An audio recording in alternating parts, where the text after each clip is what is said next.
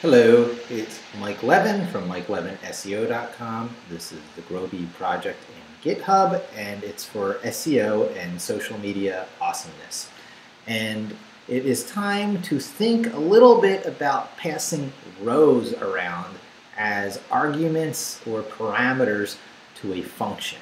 Because even though we had an issue earlier between pulling our rows up by dictionary keys in this uppercase and by list indexes in this lowercase, once you've pulled it, you've got a row. Those are the things that we're listing. Each time we run this program like this, it's going to step through, and each time it hits a row in either the Google spreadsheet or the CSV file, it outputs a row. So our data types on the row level is exactly compatible. And so once we get down to this row level, we can use the same function, whether it was invoked from the spreadsheet or the shell way of calling it. So I like thinking in terms of a row. And in fact, we have this variable name row here, which is, I don't like that, because usually when you're doing cell manipulation, you've got a row and a column, and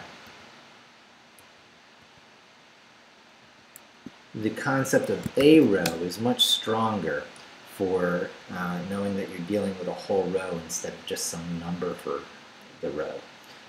So let's see. I believe that was just those two places, and it is. Now, as we scroll down this, it's important to remember what's here beneath the fold. There's all this stuff that has to do with interrogating the first row that's encountered on a spreadsheet that has function names. We're going to put that off for a little bit. It's the complicated stuff here.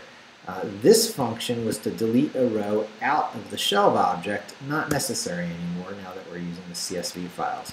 This loop represented looping through the rows, again not necessary.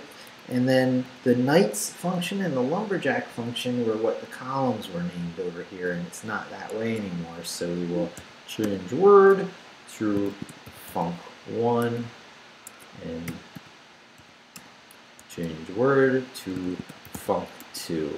That now is more in line with the sample data we're using. Not as much fun as lumberjack and the Monty Python references, but for now it is more representative of what we're trying to do with parameters and functions. I am going to, you remember how we arbitrarily made a, sort of broke a function in half up there with main? I'm going to do that the same here to remind ourselves that we have def, this has to do with functions, finding functions, identifying functions. We have do sheets, so this will be do funcs. Strong identity, do funcs. And I'll just open, close parenthesis, and I'll throw oh, it's actually good form to have those sorts of comments there. That's documentation of a function. So I'll just throw a pass in there. And now it's a little bit more organized, and we'll test and make sure it still runs. I didn't do anything stupid, which is always a possibility. I do stupid things. Everything's working. So we have main do sheet, and it is now time to have oh, we don't even need the return there after it's done that function. That'll just come back on its own. Test that. Oh, by the way, when is a good time to test? Now is a good time to test. Every edit you make, it's worth running the code and seeing if it's doing what you intended. We want def do row, a do row, row, row, a do row, row, and that will be a row. And print a row. And we are now going to move all the responsibility for printing inside of that. And instead of print string a row, and we probably don't even need that string as my recent discovery showed, we want to do row, a row. And the outcome of this is going to be the same output. We are simply moving the printing that was already happening into a function called doRow. Test it.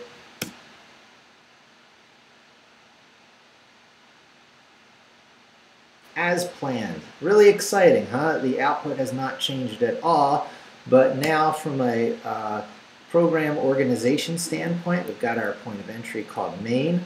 We have doSheet and doRow and doFuncs, which is the part we'll bring alive in the future, because in the hopefully near future, because of course what we're moving towards is replacing these question marks with the output of the function named func1.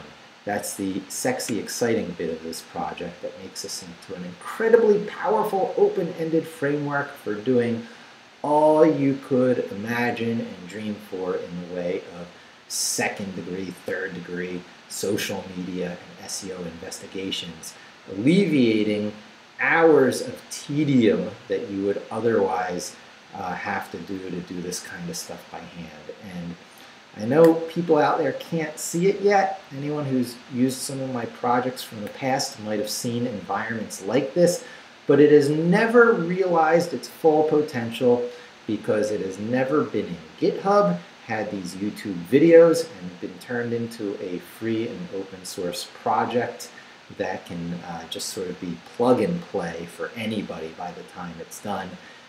All equipped with an education on what I'm calling the short stack. Linux, Python, Vim, and Git, the 4 tools that will serve you for the rest of your life, and mastery. Oh, guess where this is running? All this stuff I'm showing you is running on this piece of hardware right here. That's right, when I do this code that you see here on the screen, I guess I point that way maybe, that code is running on this.